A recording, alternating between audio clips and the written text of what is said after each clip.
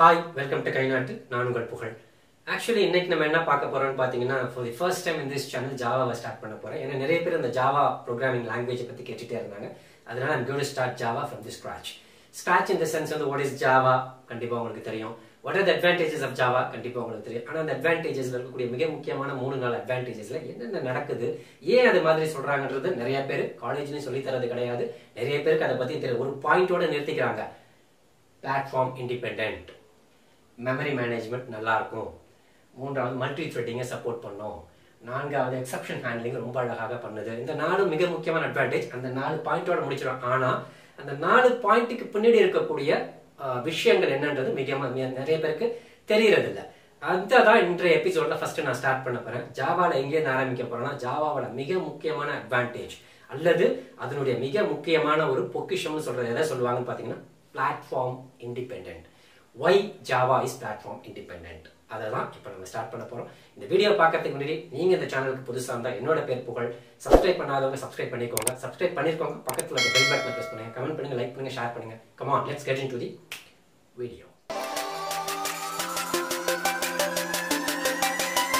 ஜாவாவோட மிக முக்கியமான அட்வான்டேஜ்னு பாத்தீங்கன்னா பிளாட்ஃபார்ம் இண்டிபெண்டன்ட்.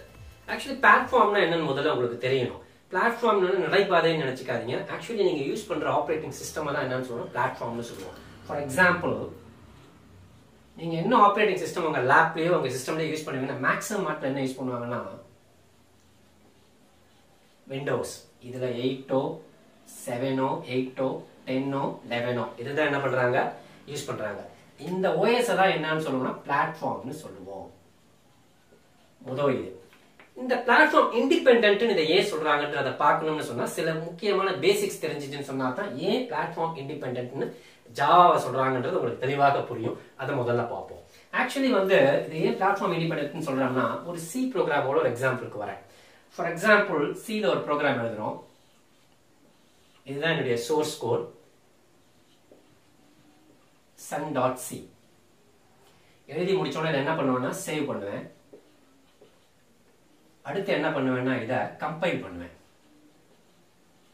ஓகே, கம்பைல் பண்ணோன்னா ஆக்சுவலா சில என்ன நடக்கும்னு பாத்தீங்கன்னா ஒரு 4 ஃபைல் அதுவே கிரியேட் ஆகும். என்னென்ன ஃபைல் கிரியேட் ஆகும்னு பாத்தீங்கன்னா sun.back, sun.link, sun.obj, sun.exe இப்படி 4 ஃபைல் கிரியேட் ஆகும். நல்லா ஞாபகம் வச்சுங்க. இது நம்மளுடைய சி ப்ரோக்ராம் எழுதிட்டோம். சோர்ஸ் ப்ரோக்ராம் சேவ் பண்ணியாச்சு. கம்பைல் பண்றோம். கம்பைல் பண்ணும் போதும் .bak அதே பேர்ல, .lnk அதே பேர்ல, .obj அதே பேர்ல, .exe அதே பேர்ல கிரியேட் ஆயிடும். ஓகேவா? இதுல இது ரொம்ப முக்கியமான ஃபைல் எதுன்னு பாத்தீங்கன்னா இந்த exe ஃபைல் .exe sun.exe. இப்ப இந்த ஃபைலை நான் என்ன பண்ணிடுறேன், டெலீட் பண்ணிட்டாலும் என்னால இந்த ஃபைலை என்ன பண்ண முடியும்னா எக்ஸிக்யூட் பண்ண முடியும். இது ஒரு முக்கியமான விஷயம் சியை பொறுத்தளவுக்கு. இப்போ இதுல கம்பைல் பண்றேன் இல்லையா, கம்பைல் பண்றது டாஸ் அதாவது டிஸ்க் ஆப்ரேட்டிங் சிஸ்டம்னு ஒரு பர்டிகுலர் ஆப்ரேட்டிங் சிஸ்டம்ல கம்பைல் பண்றேன். ஒரு பர்டிகுலர் ஆப்ரேட்டிங் சிஸ்டம் என்ன பண்றேன், கம்பைல் பண்றேன். அப்படி டாஸ்ல கம்பைல் பண்ணேன்னா எக்ஸிக்யூட் பண்றது இந்த exe ஃபைல் எக்ஸிக்யூட் பண்ண எதுல தான் எக்ஸிக்யூட் பண்ணணும்னா டாஸ்ல தான் எக்ஸிக்யூட் பண்ணணும். இதையே யுனிக்ஸ்லயோ லினக்ஸ்லயோ சன் சோலாரிஸ்லயோ மேக்கின்டோஷ்லயோ OS bar 400 இதெல்லாமே ஆப்ரேட்டிங் சிஸ்டம். இதுல வேற ஏதாவது ஒரு ஆப்ரேட்டிங் சிஸ்டம்ல நீங்க ரன் பண்ணீங்க எக்ஸிக்யூட் பண்ண ட்ரை பண்ணீங்கன்னா இந்த ப்ரோக்ராம் என்ன ஆகாது, எக்ஸிக்யூட் ஆகாது. ஏன்னா சின்றது பிளாட்ஃபார்ம் டிபெண்டன்ட். அதாவது எந்த பிளாட்ஃபார்ம்ல கம்பைல் பண்றோமோ அதே பிளாட்ஃபார்ம்லயே தான் என்ன பண்ணணும், எக்ஸிக்யூட் பண்ணணும். ஆனா இதுக்கு ஜஸ்ட் ஆப்போசிட் தான் ஜாவா. இப்ப இதே ஜாவால எப்படி ஒர்க் ஆகுதுன்னு பார்ப்போம். இது சில பிளாட்ஃபார்ம் டிபெண்டன்ட். இப்ப இதே பிளாட்ஃபார்ம் இண்டிபெண்டன்ட் பாத்தீங்கன்னா ஜாவாவை பொறுத்தளவுக்கு இப்படி ஒரு ஃபைல் எழுதுறேன், கிரியேட் பண்றேன் sun.java. இது என்னுடைய சோர்ஸ். இதுதான் என்னுடைய சோர்ஸ். இதை சேவ் பண்ணியாச்சு. ரைட்டா? இப்ப எடுத்த உடனே என்ன பண்ணுவோம், சேவ் பண்ணி முடிச்சுட்டு சீல பண்ற மாதிரி இதையும் என்ன பண்ணுவோம், கம்பைல் பண்றோம். அங்க 4 ஃபைல் கிடைச்சிச்சு, இங்க ஒரே ஒரு ஃபைல் தான் கிடைக்கும். அந்த ஃபைலுக்கு பேர் என்னன்னு பாத்தீங்கன்னா java.class. சோ அந்த exe ஃபைல்ன்றது பிட் கோட், இந்த கிளாஸ் ஃபைல்ன்றது பைட் கோட். ஓகே, இப்ப இது பைட் கோட்னு சொல்லுவாங்க. இப்ப என்ன பண்ணுவோம்னா இதை எடுத்துட்டு போய் இது வந்து யூனிக்ஸ், இது வந்து லினக்ஸ், இது OS bar 400, இது வந்து மேக், இது வந்து சன் சோலாரிஸ். ஸோ எந்த OS வேணாலும் இருக்கட்டும், எந்த OSல வேணாலும் என்ன பண்ண முடியும், ரன் பண்ண முடியும். என்ன காரணம்னா கம்பைல் பண்றது, சப்போஸ் டாஸ்ல கம்பைல் பண்றோம்னு வச்சுக்கோங்க, கம்பைல் பண்ணோம்னா பைட் கோடா மாறிடுது. இப்போ இந்த OS இருக்கு இல்லையா, இந்த எல்லா OSலயும் ஒரே ஒரு விஷயம் மட்டும் இருந்தா போதும். அதுக்கு பேர் என்னன்னு பாத்தீங்கன்னா JVM, ஜாவா விர்ச்சுவல் மிஷின். இந்த விர்ச்சுவல்னு சொன்னா நாட் ரியல், அதாவது இமேஜினரி. ஒரு கம்ப்யூட்டருக்குள்ள இன்னொரு கம்ப்யூட்டர், ஒரு மிஷினுக்குள்ள ஒரு மிஷின் இருக்க மாதிரி.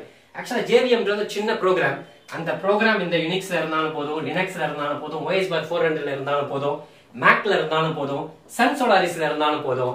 நீங்க எந்த OSல வேணாலும் கம்பைல் பண்ணுங்க, அது ஆட்டோமேட்டிக்கா எந்த OS வேணாலும் என்ன ஆகும், எக்ஸிக்யூட் ஆகும். சோ இந்த எக்ஸிகியூஷன் டைம்ல JVM என்ன பண்ணணும், இன்டர்பிரேட் பண்ணும். சோ ஜாவா வந்து கம்பைல்டு லாங்குவேஜ் கிடையாது, compiled as well as interpreted language. C எடுத்தீங்கன்னா கம்பைல்டு லாங்குவேஜ், இதே வந்து பைத்தான் எடுத்தீங்கன்னா இன்டர்பிரேட்டட் லாங்குவேஜ். ஆனா ஜாவால கம்பைலேஷன் 80% ஆச்சுன்னா ரிமைனிங் 20% என்ன ஆகும், இன்டர்பிரேட்டேஷன் நடக்கும். இதனால தான் இது பிளாட்ஃபார்ம் இண்டிபெண்டன்ட். சோ எந்த பிளாட்ஃபார்ம்ல வேணாலும் கம்பைல் பண்ணுங்க, எந்த பிளாட்ஃபார்ம்ல என்ன பண்ணுங்க, எக்ஸிக்யூட் பண்ணுங்க. அதனால தான் ஜாவா என்னன்னு சொல்லுவாங்க, ரைட் ஒன்ஸ் ரன் இட் எனிவேர்னு சொல்லுவாங்க. அதாவது right once run it anywhere. ஏன் இதுல வந்து பிளாட்ஃபார்ம் இண்டிபெண்டன்ட்டா கொண்டு வந்தாங்கன்றதை இப்ப பார்க்கலாம். ஆக்சுவலா ஏன் இந்த பிளாட்ஃபார்ம் இண்டிபெண்டன்ட் அந்த லாங்குவேஜ், ஜாவான்ற லாங்குவேஜ் வந்து தேவைப்படுது, பிளஸ் வந்து அதிகமாக வெப் அப்ளிகேஷன்ஸ் இதை யூஸ் பண்றாங்கன்றது ஒரே ஒரு காரணம் தான். இதுக்கு வந்து குட்டி பேசிக்ஸ்ல இருந்து வருவோம். இப்போ ஃபார் எக்ஸாம்பிள் இது ஒரு சிஸ்டம், இது ஒரு சிஸ்டம், இது சிஸ்டம் 1, இது சிஸ்டம் 2. இந்த சிஸ்டம்ல இருக்கிறனா, இந்த சிஸ்டம்ல இருக்கக்கூடிய சில ஃபைல்ஸ் தேவைப்பட்டா நான் இங்கிருந்து இங்க நடந்து போய் இந்த சிஸ்டம்ல இருக்க ஃபைலை காப்பி பண்ணி ஏதாவது பென் டிரைவ்லயோ இல்லைன்னா ஒரு சிடி டிரைவ்லயோ டிஸ்க்லயோ காப்பி பண்ணி இங்க கொண்டு வந்து போட்டு ஒர்க் பண்ணணும். அதுக்கு பதிலாக என்ன பண்ணலாம்னா இந்த ரெண்டு கம்ப்யூட்டரையும் ஒன்னோட என்ன பண்ணலாம், வயர்டு அல்லது வயர்லெஸ் வழியா ரெண்டுத்தையும் இன்டர்கனெக்ட் பண்ணலாம். இப்படி இன்டர்கனெக்ட் பண்றதுக்கு பேர் வந்து நெட்வொர்க். இப்படி இன்டர்கனெக்ட் பண்றதுக்கு பேர் என்னது, நெட்வொர்க். இந்த நெட்வொர்க்ல பலவிதமான நெட்வொர்க் இருக்கு. அதுல சிம்பிளஸ்ட் நெட்வொர்க் என்னன்னு பாத்தீங்கன்னா லேன்னு சொல்லுவாங்க, லோக்கல் ஏரியா நெட்வொர்க். இப்ப முதல்ல லேன்னா என்னன்னு முதல்ல தெரிஞ்சுப்போம். இப்போ ஃபார் எக்ஸாம்பிள் இது ஒரு கம்ப்யூட்டர் இருக்கும், இது ஒரு சிஸ்டம், இது ரெண்டாவது சிஸ்டம், மூணாவது சிஸ்டம், நாலாவது சிஸ்டம். இது C1, C2, C3 நாலுமே கம்ப்யூட்டர் தான். இந்த நாலுக்கு என்ன பண்ணிருக்காங்கன்னா ஒன்னோட ஒன்னு வயர் வழியா இணைச்சிருக்காங்க. இதுதான் வந்து லோக்கல் ஏரியா நெட்வொர்க். சப்போஸ் இந்த சிஸ்டம்ல நான் உட்கார்ந்துருக்கேன், ஃபர்ஸ்ட் டே ஒர்க் பண்றேன், ஒர்க் பண்ணி சில ஃபைல்ஸ் ஸ்டோர் பண்ண இந்த சிஸ்டத்துல எதுவுமே ஸ்டோர் ஆகாது, எல்லாமே எங்க தான் ஸ்டோர் ஆகும், சர்வர்ல ஸ்டோர் ஆகும். அடுத்த நாள் வரேன், இந்த சிஸ்டத்துல யாரோ ஒர்க் பண்ணிட்டு இருக்காங்க, இமீடியட்டா என்ன பாத்தீங்கன்னா இந்த சிஸ்டம் தான் எனக்கு கிடைக்குது. இந்த சிஸ்டம்ல உட்கார்ந்து இருக்கும்போது முதல் நாள் நான் ஒர்க் பண்ண ஃபைல் என்ன ஆகும்னா நமக்கு கிடைக்குமான்னு பார்த்து இந்த சிஸ்டம்ல நம்ம ஸ்டோர் ஆகல, சர்வர்ல தான் ஸ்டோர் ஆகுது. இங்க ஸ்டோர் ஆயிருக்கிறது இங்கேயும் எடுத்துக்கலாம், இங்கேயும் எடுத்துக்கலாம், இங்கேயும் எடுத்துக்கலாம், இங்கேயும் எடுத்துக்கலாம். அப்போ இந்த சிஸ்டத்துல இருந்து முதல் நாள் ஸ்டோர் ஆன ஃபைலை கேட்கறேன்னா இங்க இருந்து என்ன போகும்னா ஒரு ரிக்வெஸ்ட் போகும். அதாவது எப்பவுமே கிளையண்ட்ல இருந்து சர்வருக்கு என்ன போகும், ரிக்வெஸ்ட் போகும். இதெல்லாம் கிளையண்ட், இது சர்வர்.